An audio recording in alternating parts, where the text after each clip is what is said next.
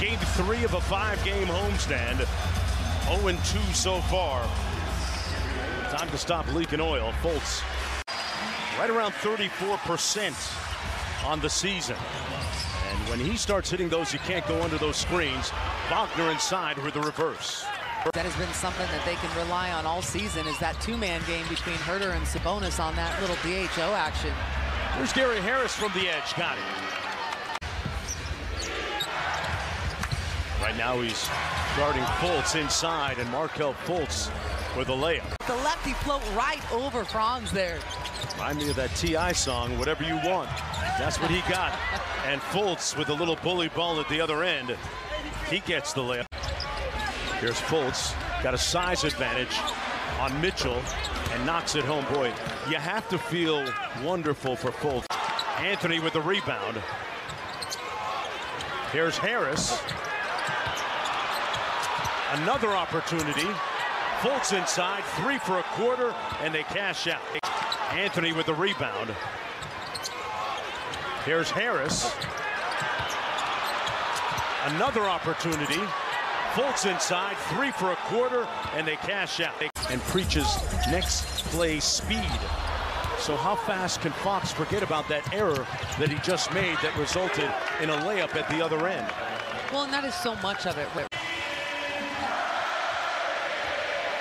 And he had made a turnover on the opposite end, didn't catch the pass from Sabonis, comes down, plays defense, and then goes back down, knocks down a triple. Let's go to dinner. It's on me for turning the lights back on with the huge storms in the Sacramento area. Fultz raging through the paint for the bucket off glass. For Kevin Herter, a 21-point advantage. And off the steal, Murray at the other end, a little room service. Almost, oh, Fultz came and caught it. He's amongst the league's leading shooters in the paint, non-restricted area.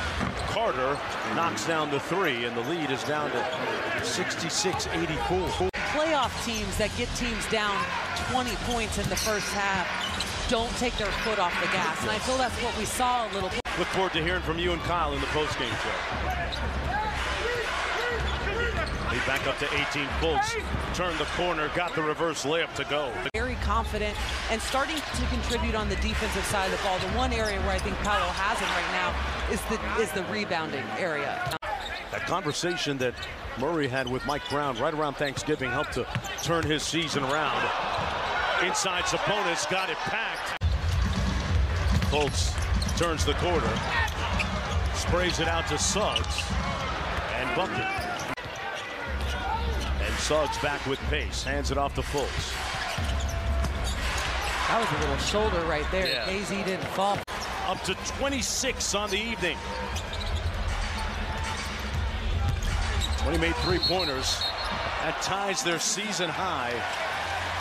Up to 26 on the evening. 20 made 3-pointers. That ties their season high. Free throw line extended.